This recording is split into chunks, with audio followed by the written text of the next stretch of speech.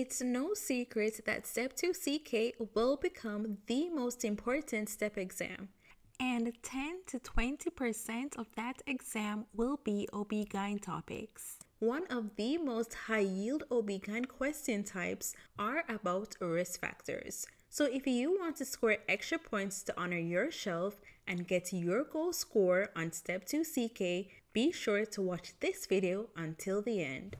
What is the greatest risk factor for pelvic septic thrombophlebitis? A history of postpartum endometritis. So we have to suspect pelvic septic thrombophlebitis in someone with a fever that is unresponsive to antibiotics. Along with any of these risk factors, such as a history of endometritis, as well as pelvic inflammatory disease, a history of C-section, or pelvic surgery. Oral contraceptive pills increase the risk of which cancer? Cervical cancer. So let's say that you have a question stem where they have a patient and she has all these different risk factors. She's using OCPs, she has multiple sexual partners, and a previous history of an STI. So they would have this case and they would ask you, which of the following would be the greatest risk factor for her developing cervical cancer? If you see HPV there in the answer choice, then that is the answer, because HPV infection is the greatest risk factor for cervical cancer. Even though OCPs are a risk factor of cervical cancer, the examiners like to kind of trip you up by asking the greatest risk factor or the number one risk factor. What are risk factors for ectopic pregnancy? A previous history of ectopic pregnancy, previous pelvic or tubal surgery, and a history of pelvic inflammatory disease. What is the greatest risk factor for a retroperitoneal hematoma? And that is uterine artery injury during C-section. What are risk factors for postpartum hemorrhage? The greatest risk factor for PPH is uterine atony. So for uterine atony, the most common causes include uterine overdistension, such as fetal macrosomia, polyhydramnios, and multiples. Other causes of uterine atony include a prolonged labor and chorioamnionitis. So let's get back to the other risk factors for PPH. Those are retained products of conception, genital tract laceration, and an inherited coagulopathy. What are risk factors for gestational diabetes? Obesity, excessive weight gain during pregnancy, and a family or personal history of gestational diabetes. What condition is a patient with gestational diabetes at risk of developing after giving birth? And that is diabetes. That's why patients who have gestational diabetes are screened with a 2-hour 75-gram oral glucose tolerance test at 6 to 12 weeks postpartum. Since I just brought up postpartum screening, I also want to mention 2 high-yield facts for that screening. Fact number 1 is that we have to screen for intimate partner violence during the postpartum period. Fact number 2 is that we must also screen for depression, because of course we have postpartum blues, postpartum depression, and postpartum psychosis. If you want to see a very high-yield review of these 3 disorders, be sure to check the description for that video in the section below. And if you are liking this high-yield review, please be sure to power up the like button, hit subscribe, and that notification bell so that you never miss another high-yield video. What are risk factors for placental abruption? Well, the most common or the greatest risk factor is hypertension. Other risk factors include drug use, maternal trauma, and prior placental abruption. What is the greatest risk factor for vaginal hematoma? An operative vaginal delivery. What is the greatest risk factor for cervical cancer? HPV infection. Remember that the most common oncological strains of HPV that causes cervical cancer are HPV 16 and 18. Other risk factors for cervical cancer include smoking, as well as history of sexual transmitted infections, early onset of sexual activity, multiple or high-risk sexual partners, and immunosuppression. And like we mentioned earlier in this video, another risk factor is oral contraceptive use. What is the most important risk factor for postpartum depression? A history of depression. What is the greatest risk factor for uterine inversion? A prior history of uterine inversion. What is the greatest risk factor for fetal tachycardia?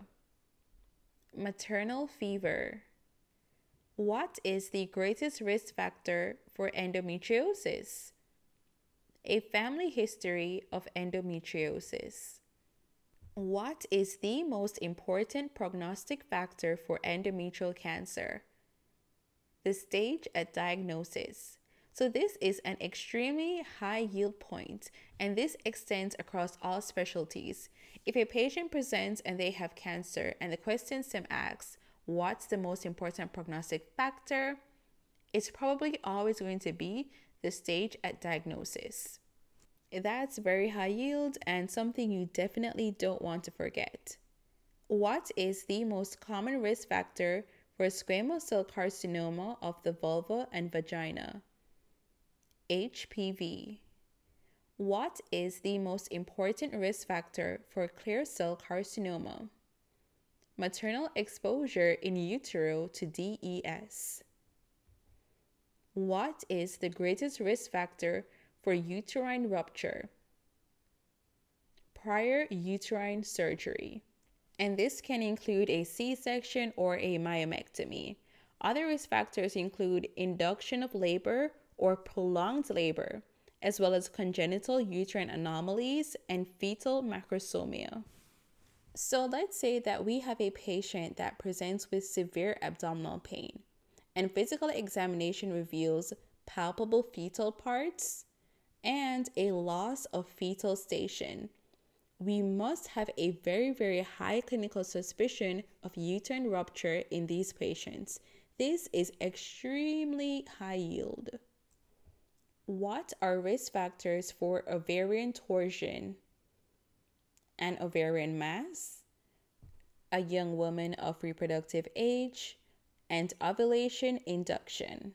So if a woman is undergoing fertility treatment and then the question mentions that she has a sudden onset severe unilateral abdominal pain, we have to suspect ovarian torsion. What are risk factors for a hydatidiform mole? A previous history of this condition, as well as extremes of age. What are risk factors for PPROM? Prior PPROM, GU or genitourinary infections, and polyhydramnios and antepartum hemorrhage. So if you know these risk factors well, then you know that this is why if a pregnant woman has an asymptomatic bacteriuria, you have to treat them with antibiotics regardless, because it can increase the risk of PPROM. What are risk factors for stress urinary incontinence? Pregnancy, especially multiple pregnancies, and obesity. What are risk factors for hyperemesis gravidarum? Multifetal gestation, hydatidiform mole, and a history of hyperemesis gravidarum. What are risk factors for congenital toxoplasmosis? Consumption of undercooked meat, unwashed produce, and unprotected handling of cat feces. What are risk factors for preterm labor? Prior spontaneous preterm delivery, a history of cervical surgery, and a short cervical length on transvaginal ultrasound. as well as multiple gestation. So, what is the greatest risk factors for chorioamnionitis? Prolonged rupture of membranes, PPROM, and prolonged labor. What is the greatest risk factor for preeclampsia? And honestly, that is somewhat of a tie between nulliparity and prior preeclampsia. So let's just hope that the examiners are kind on exam day and don't have both in a question stem as answer choices. Other risk factors include advanced maternal age and a pre-existing medical condition such as diabetes or hypertension. It's very high yield to note that patients at risk of preeclampsia are started on low-dose aspirin prophylaxis for preeclampsia prevention. What is the greatest risk factor for magnesium toxicity? Renal insufficiency. This is because magnesium is renally cleared. So, if a patient presents with an elevated serum creatinine, they may require a lower dose and very close observation for magnesium toxicity. Remember that hyporeflexia is the first sign of magnesium toxicity. And in order to manage these patients, we have to first stop the magnesium, of course, and to give them IV calcium gluconate to reverse neuromuscular paralysis and to prevent cardiac arrest. What is the greatest risk factor for endometritis? C-section. So if you want to see a very high yield review comparing the key distinguishing factors between chorioamnionitis and endometritis, be sure to check the description. What are risk factors for the arrest of the second stage of labor? Maternal obesity, excessive weight gain, and diabetes mellitus. So remember that the second stage arrest of labor is a lack of fetal descent after more than 4 hours of pushing in a prima gravida with an epidural, or more than 3 hours of pushing in a prima gravida without an epidural. If the patient isn't a first-time mom and they are pushing for more than 3 hours with an epidural or more than 2 hours without it, then we would classify all those different circumstances as an arrest at the second stage of labor. What are risk factors for pelvic organ prolapse? Multiparity, obesity, and postmenopausal age. What are risk factors for shoulder dystocia? Maternal obesity, fetal macrosomia, and gestational diabetes, as well as excessive weight gain. What is the greatest risk factor for endometrial cancer? Unopposed estrogen exposure. If you liked this quick high-yield OB-GYN review, please be sure to power up that like button, hit subscribe, and that notification bell so that you never ever miss another video.